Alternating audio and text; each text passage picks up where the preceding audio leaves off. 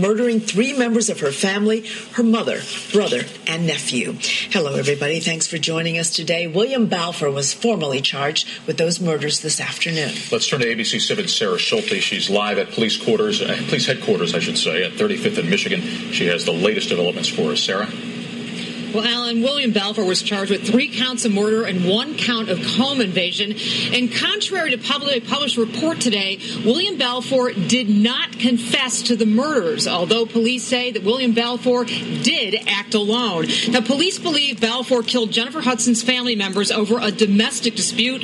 Balfour was married to Hudson's sister, Julia. The body of Hudson's mother, Darnell Donaldson, and also Hudson's brother, Jason, were discovered inside their Inglewood home on October 24th. Hudson's 7-year-old nephew, Julian, was missing for 3 days before the boy was found inside an SUV on the west side. Now, police believe all 3 were shot to death on the same day. Police say Julian was shot inside the vehicle.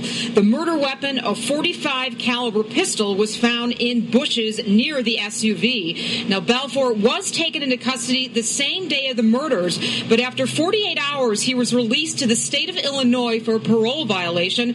Balfour had been in state prison until yesterday afternoon when he was arrested for murder and transferred to Area 1. Now, today's charges come just 1 day before William Balfour was to appear for a parole hearing. Police insist today's charges have absolutely nothing to do with the timing of the hearing. Police Superintendent Jody Wee says they have a solid case. A lot of detectives worked really hard on this. We had a lot of cooperation from a lot of different agencies, and we had citizens standing up and doing the right thing. We've worked in this in a tandem effort with the state's attorney's office, and I think if you talk to the new state's attorney, I think she'll be confident in this case as I am.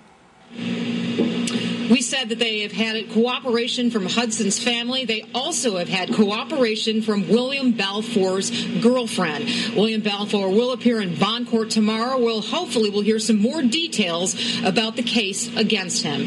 Live at police headquarters, Sarah Schulte, ABC 7 News. Alan, back to you. All right, Sarah, thank you.